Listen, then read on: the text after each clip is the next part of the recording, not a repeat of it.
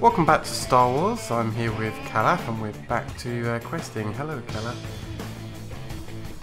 Hiya, how's it going? Pretty good. I thought I'd update our audience here. We had Kadamimu in between, so we probably lost our way a little bit in terms of where we are on the quest storyline. So on the planetary quest, the last thing we did was infiltrate the Killick caves, and you'll remember that there was this balmy girl inside who was mental, and we left. Did we leave her to it in the end? We let her keep her. Pass. I think we. I think yeah. I think we left her to. Yeah, which was fine. It was kind of cool. So that's what happened last time, and this time round we're heading into House Olgo. They've got a baradium bomb or baradium detonator or something that we've got to arm to blow up House Olgo. This is a mission from House Thul. And it was, yeah, it's a mission from House Thul. I think the mission's called Preemptive Strike because House Olgo, Olgo, can't even talk today. They had an operation that they were going to attack us. What was it you just called it a second ago? House Thul is ours? No, the operation. Kadamimu? No. It's Operation Sun Shower, but you called it something else. Oh, Operation Golden Shower, yeah. Alright, let's find out where this... I think we may have gone past the entrance, Cal. Oh. Oh, and you ran off to kill some Killicks. It's alright. Oh yeah, we've gone, yeah, a little too far. I think the door is supposed to be up here, but how to get up here, I don't know. Oh, no, actually I think we're supposed to start at the top one. Right. Last time I tried yeah, there's another road going up. When I was levelling my original character, I went round the back, but quite far round the back, and what ended up happening is I ended up in a level 40 area and got absolutely annihilated. Lol. Which might happen again, to be honest. Is it through here, or... I think it is.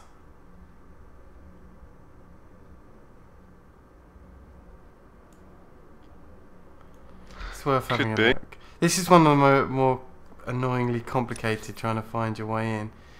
Oh, there's another route over there. Maybe you're right, maybe... No, I know it, yeah. Because you can see the bridge we're supposed to take across. Yeah, I think we've got to start in the north. It's over here. No. It's not start in the north, it's start on this ramp and work our way across. Oh, yeah. Oh, buff up. Oh, yeah. Where did I put marker power? There it is.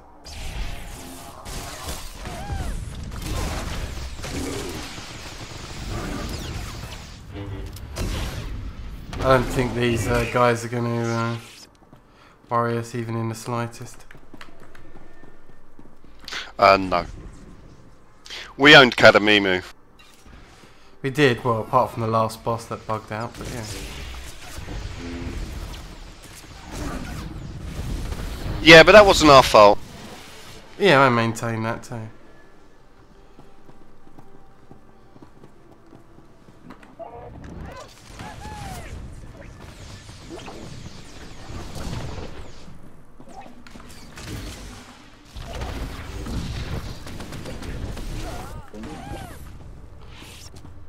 You kill them pretty quick, actually. Yeah, we got some good DPS going on. Well, you do. I'm barely getting a chance to cast anything by the time, because mine's class is more about laying down some dots at the moment when I'm doing damage, but by the time I've got my dots up, your straight up damage has already killed them. Oh yeah, I'm all about the initial impact. Yeah.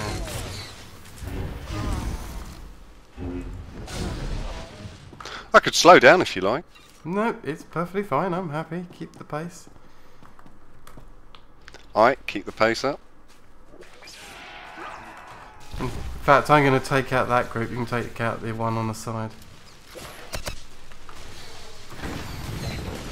Oh, that was a little bit mean, though.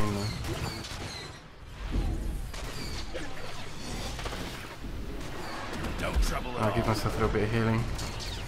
There we go.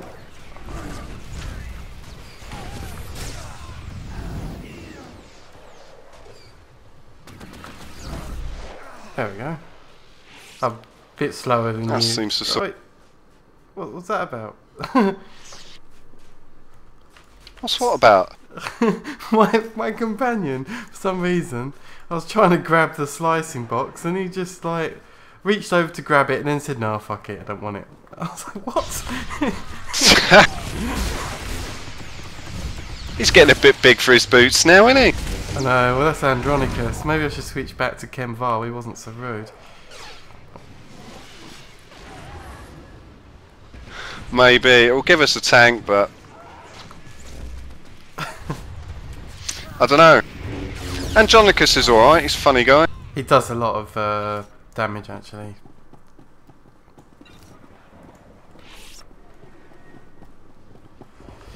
Guess I'll heal my own companion out.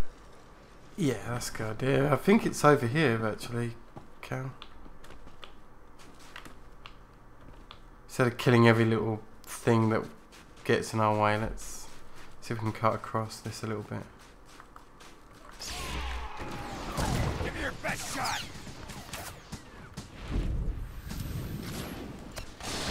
So we were just discussing before recording about the free-to-play changes that Fireweaver look as if they're going to be doing. It's interesting. The first thing that they've already outright confirmed is that at some point in the near future this game will be free-to-play up to level 15. So I heartily recommend that you do exactly that. The game for leveling up is great, and we've always enjoyed leveling up in Star Wars. Endgame, Absolutely.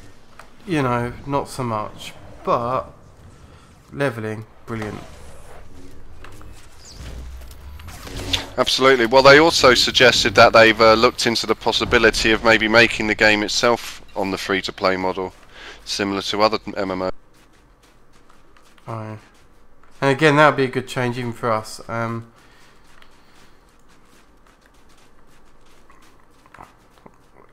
This way, isn't it? Oh yeah, absolutely. Yeah, you're right.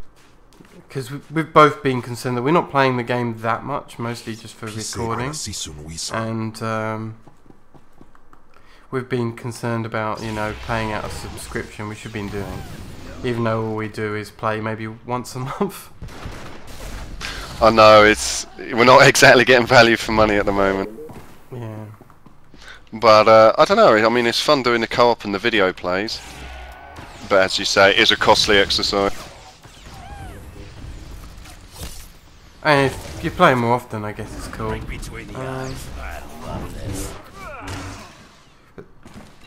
But yeah, if it goes free to play, then I'll definitely continue questing and leveling up characters, and I mess around more Republic side stuff as well, I think. Because I've heard that some of those storylines are actually really good. Well, I've taken the smuggler plot to about level 20. So just past the Coruscant stuff, and I quite like him. He's quite a funny character. It's comedy plot there going on a bit. I suppose, what would you call it? The Han Solo alter ego. Oh, okay. Yeah, that's the one I was most wanting to check out. Everyone's been recommending that. The trooper's a bit yes sir, no sir, 3 bags full sir. Right. But I guess that's, you know, very similar. When I played my bounty hunter, I found that it was very formulaic. You know, you're given a target at the beginning of a planet, and by the end of the planet, after some investigation, you'd kill the target, and it was just that repeats over and over. Yep. Yeah, that was definitely the case. The Jedi have bit more interesting and intriguing, but there's a certain flower power hippiness to it. I don't want to offend any hippies out there, but well, to be fair, isn't that Jedi all over anyway, even in the films and whatnot? oh god, yeah, peace is a lie. Oh, hang on, no, that's the Sith one. Yeah, well done. I really don't make a very good Jedi, man. No.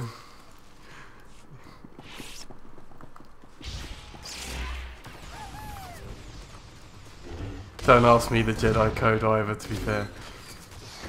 I used to know it, but for some reason it escapes me at this moment. Yeah, Jedi code, I don't know. You know, I remember more of the Sith code about there is no peace, there is only passion, or there's no passion, or something like that. That's because the Sith code actually makes sense. Yeah, exactly.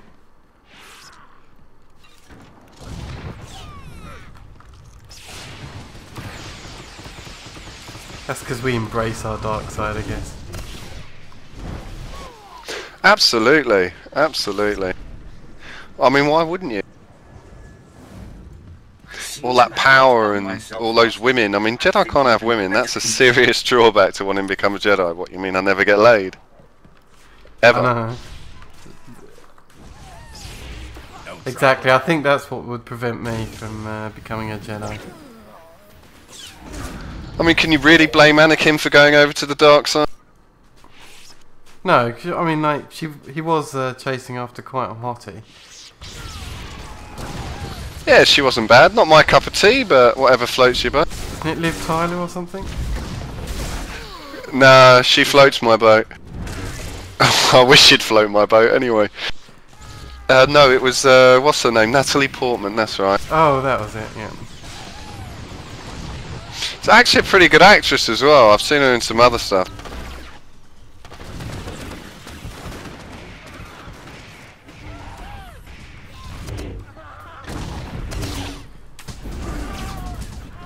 We didn't really need to kill this guy, but... Oh, looks like we've aggroed over there. Any chance of a heal? Yeah. Yay, But thank you. Didn't need it. What was in that chest? Because I never got any. Oh. Credits. Credits. An enviro acclimatizer. Normally in chests you get like a green or something. Yeah, it was a bit odd. Nice.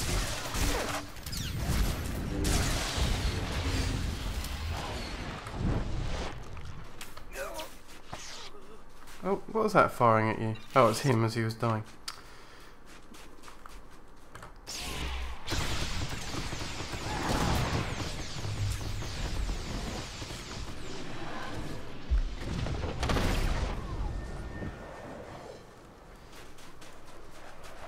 Okay. Yep, got that. Yeah, just working our way through to this. Mobs are very easy, but then we are... I mean, it is really designed along the idea of doing this yourself. That is true. So we sort of got double power. And the fact we're really good at computer games, you know what I mean? It's like...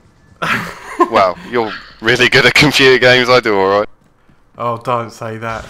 There are plenty of examples. I'm noobing up on camera. Yeah, true, although the Kadamima, I mean, I died, what, 3 times, all from falling off?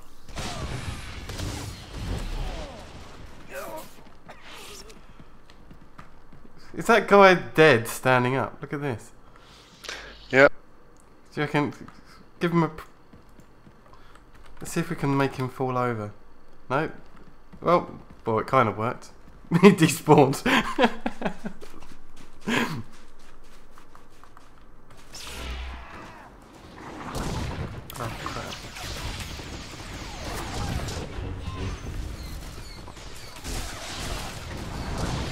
Well, these Olgo commandos are. No, they don't do that much damage. They're a bit annoying because, you know, if I see a circle on the ground, I kind of want to dodge out of it, but at the same time, I want to finish off my cast because I know it doesn't hurt that much, and I'm always like umming and ahhing over which choice to go for.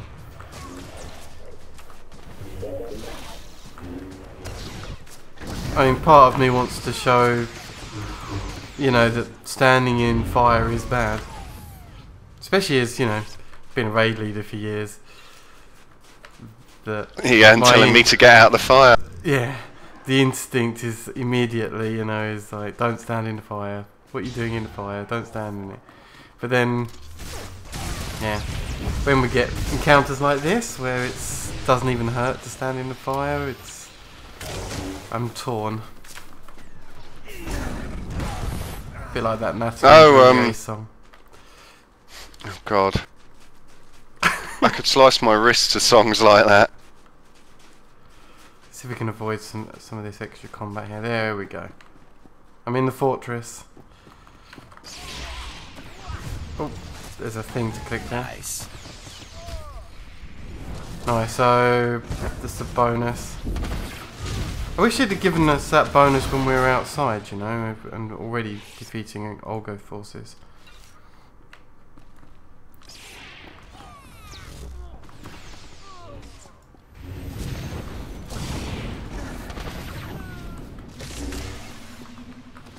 Yeah, it would have made life easier, but are we going to have to kill that many before we get there?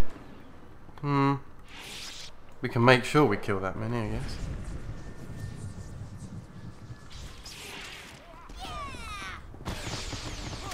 I've gone quiet because I'm trying not to sneeze. Try harder. I know, that's it, I think it's gone there.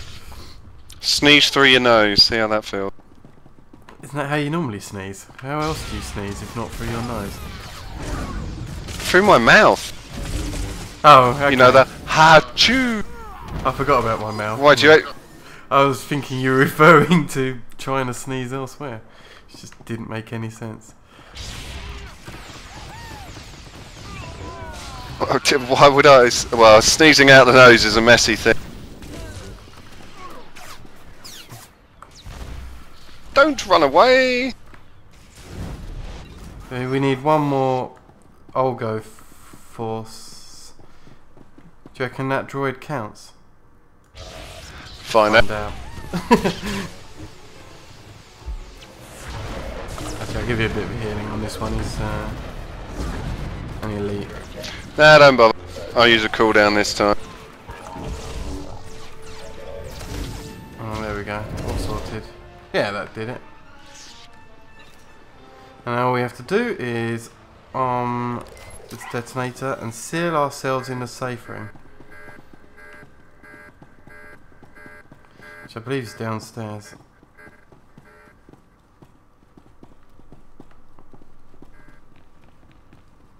And in here? Wait for me! Don't close it without me! Every Sith for himself. There you go. Closing the blast doors. Got 30 seconds, apparently. So actually, I'm going to stand in here and see see what it looks like, I guess. We got 20 seconds. The room's not sealed, fella. I did press the button. Oh, we both have to press the button. Oh, quick. Yeah. Wait! That could have been a bit nasty, couldn't it? Yeah, just a turn. Okay, brilliant. I think this is a good time to call this episode, actually. So on the next episode, join us and we'll be handing this quest in, because I believe we've also got a hand in our class quests as well from last time we were here, so we can do them both at the same time and start our new mission. So join us then.